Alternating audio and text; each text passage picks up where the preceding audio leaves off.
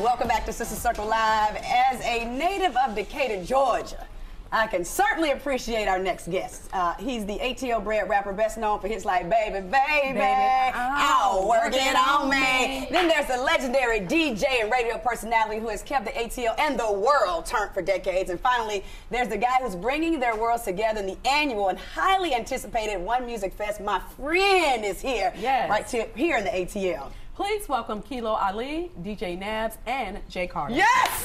Hey, pleasure to be here. We brought the ATL down to the circle. Boy, we are so excited. What's up? I'm good. This is, you know, this is a full circle moment for us. This is a lot. It's a good thing. It's a good thing. But I'm not gonna get too excited because we have business to take care of. We're gonna start with you, Jay Carter. One Music Fest has grown exponentially over the years. What makes this particular festival so different? I'm going to read a quote that you said. Our tagline from day one was unity through music. Why is One Music Fest so important? Well, I think the well, one of the things that I was seeing was a lack of programming as far as urban music on a festival setting. Okay. So I mean, going to festival to festivals from a Bonnaroo or Lollapalooza. Right. I mean, you would see hip hop, you know, have a presence. They would have a presence on the stage, but the audience didn't look like me. Yeah. Right? Okay. And then when I started thinking about how we listen to music, you know what I'm saying? I mean, you'll have everything from Kilo Ali to Sade in your playlist. Absolutely. To Aerosmith to whomever, right? So why couldn't we, the way we listen to music, right, by ourselves or amongst our friends, why couldn't we have a festival or cultural kind of gathering, you know, where we can celebrate these artists, celebrate the music, bring it all together, make it generational. And I just couldn't find it. So I said, instead of searching for it, why don't I just create it? Yeah. That's right. That's how you do it. How about it? You be the change you want to see. Absolutely. That's how it goes. Yes. Listen, Atlanta has been such a collaborative city when it comes down to music. Why do you feel that it's been very important for artists to work together in terms of pushing the sound of Atlanta? I'll start. Yeah. I think, first of all, Atlanta is a small community, first of all, and especially the way it grew from the late 80s through the 90s and obviously where it is now.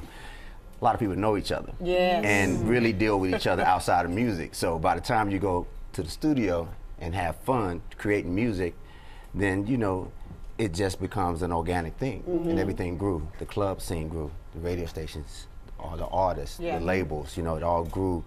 And before we knew it, we were here. Yeah. What about you, Kilo?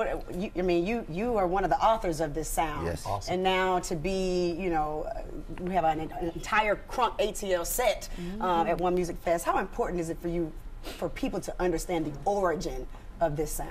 Man, the sound was, you know, as for those who don't know, because a lot of people don't know me, I'm the guru of Atlanta, Kilo Ali, clothing all of his power. Yes. I was like the 6th rapper out of Atlanta, so that's back when it was in the single numbers. Yes. So, you know, it's been like 80,000 professional releases. So I'm like a caveman, sort of, but people appreciate me and everybody came from us. They went to school with kids, they came from school, colleges and everything, so they actually run Atlanta now. They're sitting in high places and they know how to party. We brought that to them. Yeah. So the new generation of kids that are doing stuff now, I applaud them, you know what I'm saying? Anything to be protected, it got to be protected by the youth.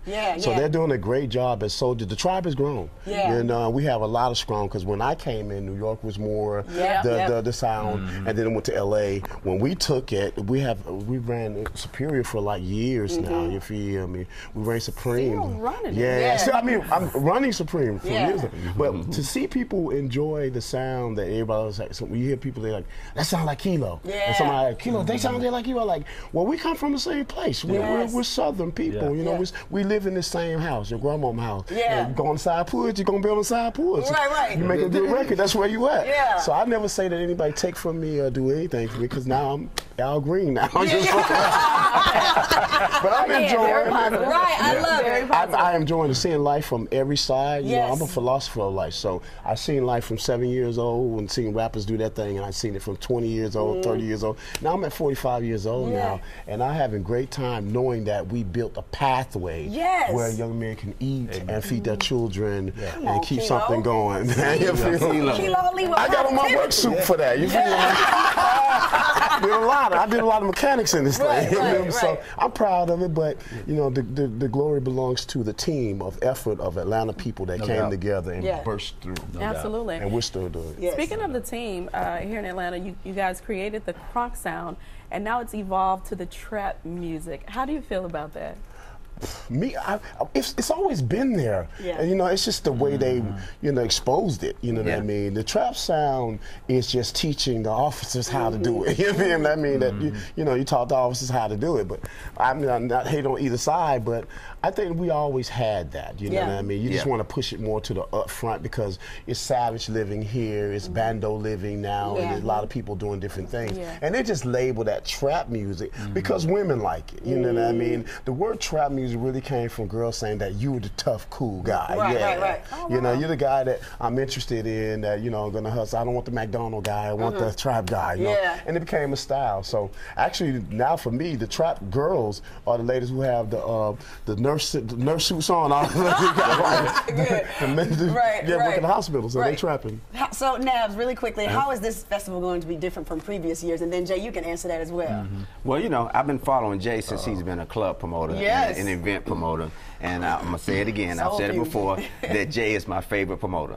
And he always has been. And when he created One Music Fest, for him to take something eclectic like that and grow it, and now it's been 2 days. And then he allows me to put together a set with my brothers, you know, Eastside Boys, Young Bloods, Kilo, of course, Trillville, Eastside Boys, is a big deal. And we plan on owning the stage. So just know that. That's going to be my favorite When we shut it down, we hope that those that come after, I'm scared. There'll be something left. I'm scared of the people that's going to come after. Jay, really quickly, how is this year different? Well, I mean, one way we're moving to a new location, so we're in Central Park, so we're literally in the heart of Atlanta. So a lot of people ask about parking. Just anywhere you would park by to go to the Fox Theater, you can literally park and walk to Central Park. Good. But we insist on Uber or Lyft.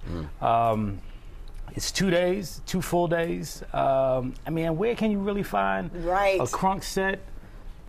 2 Chainz, Nabs, George Clinton in Parliament. I mean, it's crazy. Miguel, like so that's what it's about. It's kind of connecting different artists with different fan bases and really kind of programming a festival the way we listen to music. I love it, man. You know, I'm extra proud of each and every one of you, and I'm really excited about it. Make sure you get your tickets because I got mine. I literally bought mine, me and my husband, so you do the same thing. Tickets are still available. Please visit onemusicfest.com. The turn up will commence on September 8th and 9th.